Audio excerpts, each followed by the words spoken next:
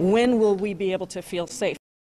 That's the question. A task force that just spent 6 weeks reviewing the January 6th insurrection at the Capitol now says there are even more threats today. It's recommending changes from the inside out. For one, the task force said crews should replace temporary fencing with mobile fencing.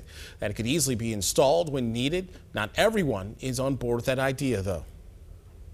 Yeah, that Americans can come and see the halls of Congress. Virginia Senator Mark Warner, who you just heard from, along with several other lawmakers, feel the fence should be dismantled. Last week, Capitol Police asked the National Guard to stay for another 2 months. Defense officials have confirmed that proposal is being reviewed right now at the Pentagon.